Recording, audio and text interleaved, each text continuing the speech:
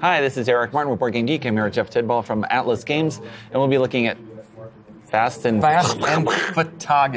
So when we did the sell sheet, we actually put a pronunciation guide for. We figured retailers ought to be able to say when somebody comes in and makes that noise, and they're like, "Ah, yes, Fhtagn is this way."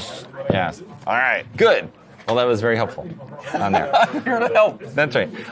What is the game? So Fhtagn. Obviously, we know from the name here. There's something. It is a Cthulhuoid street racing game. So it's a mashup of all of the Cthulhu mythos stuff and all of the kind of street racing tropes from the Fast and Furious series, which goes on and on and on, like the Energizer Bunny. Right. So this game is a standalone sequel to Cthulhu 500, which was a game released about 10 years ago, which is like an IndyCar Cthulhu mashup. So with this one, which you had a new version of recently. I had a reprinting out. Yeah. Okay. So the interesting thing about this and the challenging thing about designing this one was that it has completely different gameplay, but 90% of the cards are cross-compatible. So the two games are essentially expansions for each other, but the gameplay experience is completely different. You mean just swapping cards? Yeah, in terms exactly. Of so like that. That was super challenging to design. I'm never doing that again. It took 5 years to get it done. Went through 4 complete redesigns of the entire thing. Right. But I'm happy with the way it came out, and I think that there's value there for people to be able to play 2 different games with the same same stuff. Well, it depends on I guess user feedback in the end. If people are like, "This is awesome, I want the go-kart version next," and you're going to be like, "Okay." But that's all right. I will not be angry about any kind of success. He says that because he's on camera. No. I'll be angry later. Okay. So, Fhtagn, a street racing card game. There are always 2 street mats out here. And they will change as we zoom through the city. What these street mats do is they define a grid of cards. So you're going to have one schematic that will be in front of you. This is the bends in the fabric of space-time. So you're going to have one that sits in front of you, and then you're going to have one that is out here in the grid. So we can send this guy off camera now that we've seen that it exists. It's got some stats and so on. But so say you're going to start here. You are in the inside lane of traffic that is going in the correct direction. I'm going to drive the cycle of self-doubt. And then it's got one of these 2. When we set up, we wind up in kind of an initial position here. And this grid is not anchored by these. These are just telling us what we've got. So in the start, we've got 2 clear lanes going with us, 2 clear lanes going against us, and sidewalks on each side. We can have up to 6 players, so there'll maybe more, right? We'll just put some more. This is Pikmin's Model T is maybe behind me, and the Migo Bishi, like so. We've got to set up in the direction of traffic.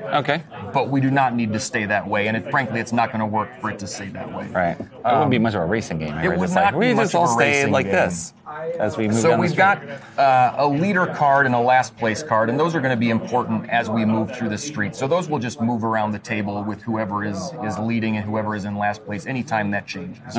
Right at the moment, you are leading here because it's better to be to the middle among people who are in the same rank. Avoid pedestrians. Well, we get civilians in a minute because these are city streets and they're full of minivans and nonsense like that.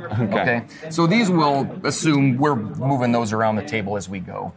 So anytime a new leader takes over, so let's say that I manage to pass you or pull ahead into a future rank, or anytime the current leader begins a turn, we get new streets. So this is a deck of streets. We just deal them off the top. So what happens here is we move to a new part of the city, and we have lost one of our lanes of traffic. So both of us discover that we are now on the sidewalk, which is very dangerous for our cars. We're going to have to make tests to see if they get damaged or broken. That's just a quick die roll comparison against the stats on our cars. We've also discovered that the sidewalk over here is now blocked by a pit to hell. So anybody who was over here driving in that is in a grim situation. They have to try to veer into lanes now in order to avoid a spin out that puts them at the very back of the pack in one of these things back here.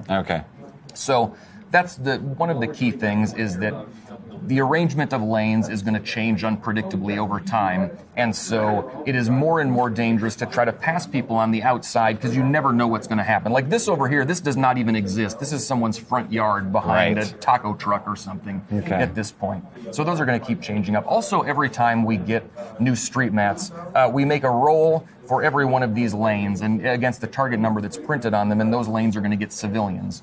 So, say that we roll a 5 or more here. We just get a minivan here. Okay. And this one is going with us, so that's not as dangerous. But if you want to pass me now, you're either going to have to come out into oncoming traffic, or on the sidewalk. Or you're going to have to ram me over, or do something like that. Now, much more dangerous is when they come in over here, because now they're facing towards us. Right. And so if in that last set, let's say that this Migobishi had tried to come out here in order to get around you, but then we change this up and he discovers that there's a card coming straight at him, that is relatively bad news, which is why it's dangerous to drive in oncoming traffic. Don't do this at home. It's not safe. Right.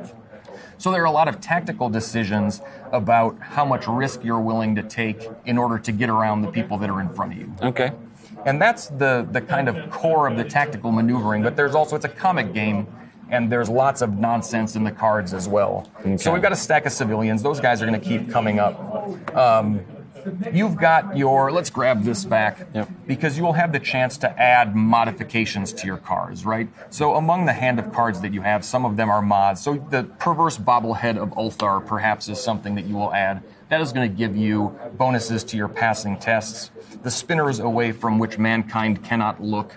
You've got 3 slots for mods on the sides and on the bottom. The Inaudible Amplifier.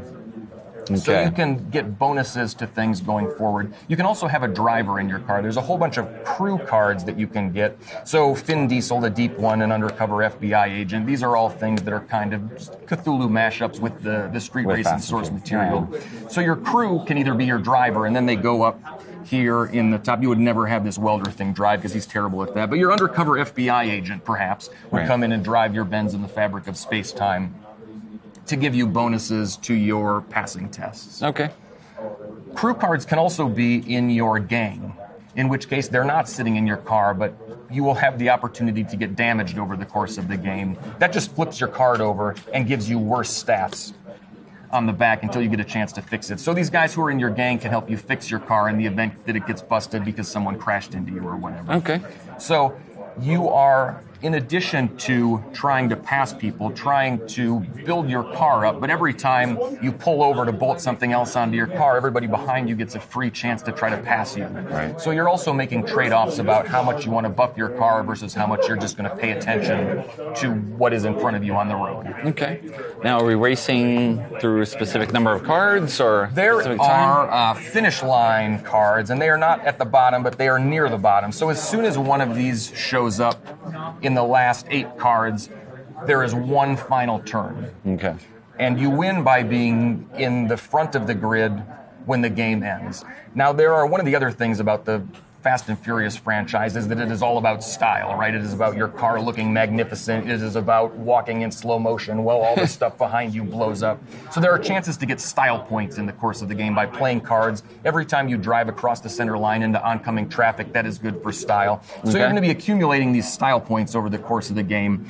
You can use them for small buffs in-game, but one of the things that they are critical for is they can buy you extra turns once the finish mats come up. And so if you have done stylish things in the course of the game, the opportunity to get one more turn after everybody else has gone can often be the difference. Right. The camera's still on you, in other words. The camera is still on you. And you still get to show off. That is 100% right. Okay.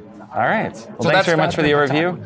I see now you were inspired by road designers in North Carolina. Exactly. The lanes just disappear. That was the pit to hell here. You're driving along. Oh, we only have one lane anymore. And this one is full of toxic waste. That's right. That would okay. That's a different state. That's right. That's the ideal for Nevada. Apparently, is that's what people want to do. True. Okay. But thanks very much for the overview. Thank you very much for doing this. I really appreciate it. Okay.